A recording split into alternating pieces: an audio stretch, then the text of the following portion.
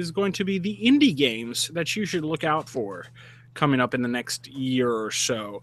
Now, I was just got my my Game Informer, and I had a cool article about all the new games coming out that came out at GDC and PAX.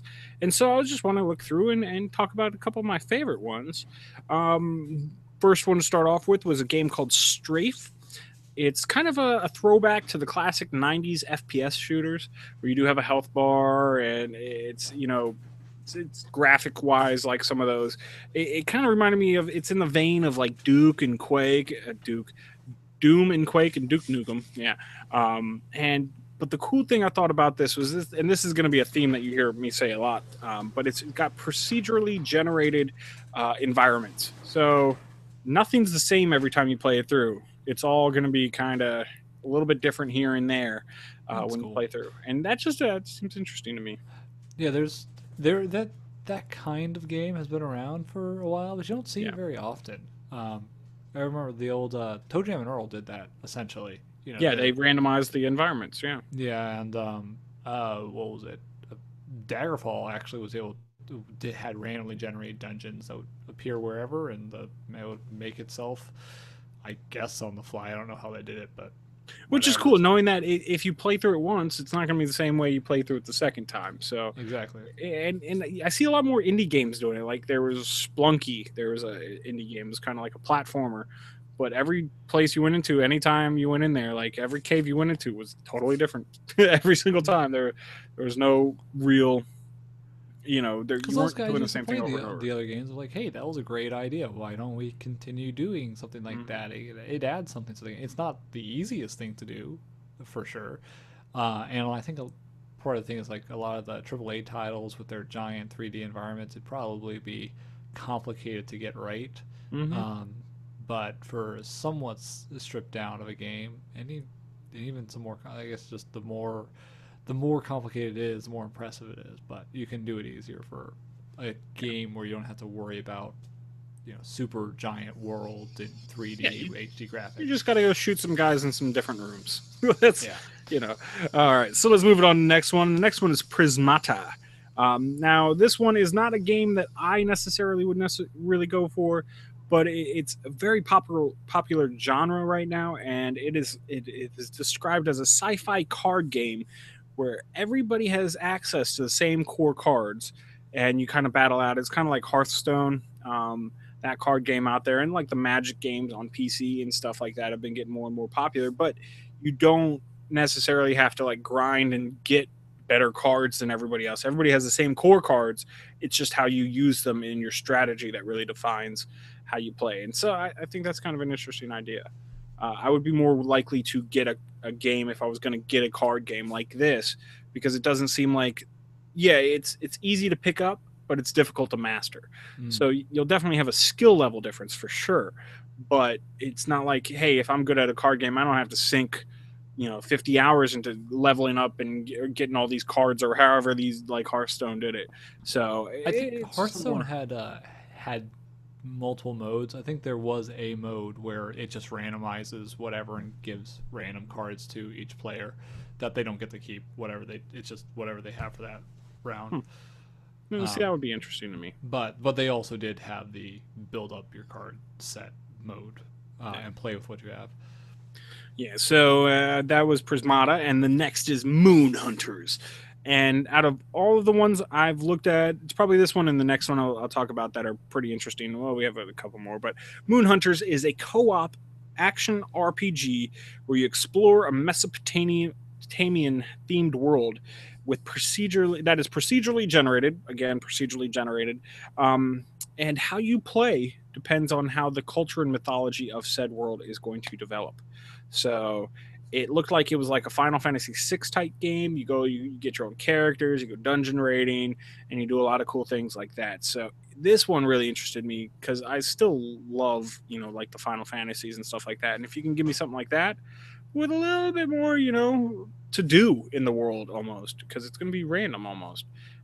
I'm pretty interested in that. And, RPGs is one of those genres that you don't have to have great graphics.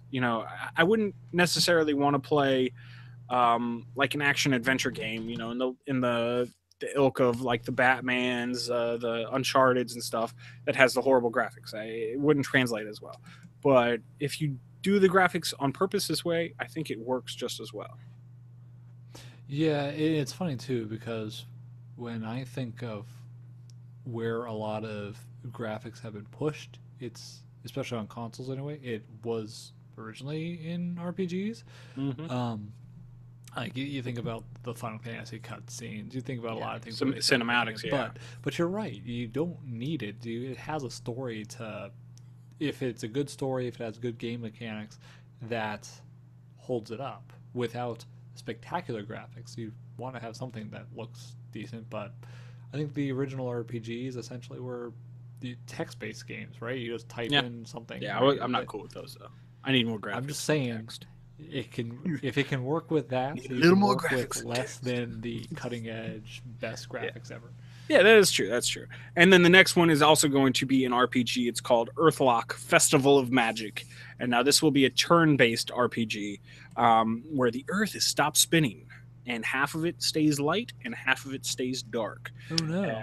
And so monsters and stuff must pop up after this happens because you go out on a quest and you have about 8 characters that you get in your group, and it sounded and it looked a lot like another, again, it's not great graphics, but it's a little better than like you would see in Moon Hunters. But it looks interesting. I like myself a good turn-based RPG. I think those have kind of died out as of recently. I mean, even Final Fantasy is going away from turn-based RPGs. So I do love, what do they call those? I guess they call them JRPGs.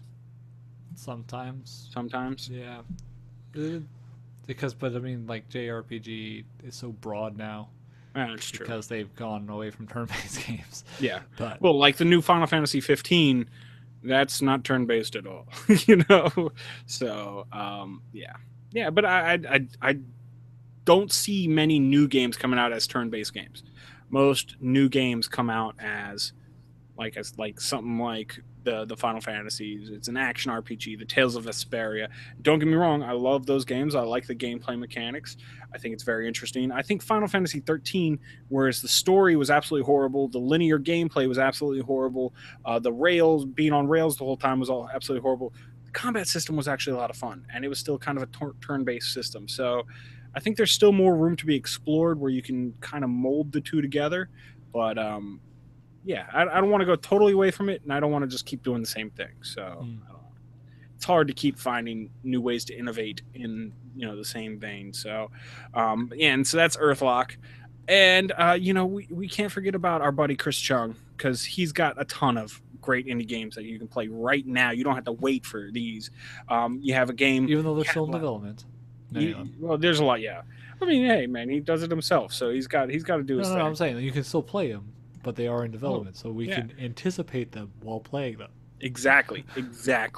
You have Cat Lateral Damage. We previewed that on a really old show, but that was an awesome game. You run around, you're destroying things as a cat. It's a lot of fun. You had Building Bashers, where you're like a Optimus Prime building, and you transform from a robot and destroy things. That was pretty cool. Destroy other buildings. Yeah. Other robots. There's Businessman Barrage, which is like kind of one of these games. It's kind of like a Space Invaders almost, but not quite. But you're a businessman trying to make it through navigating a Japanese train station. So it's like a mix between, and this is the description, it's a mix between Japanese bullet hell games and Frogger.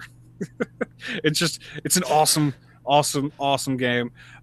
So yeah, I mean, and you can go, and he's got more up there than that. You have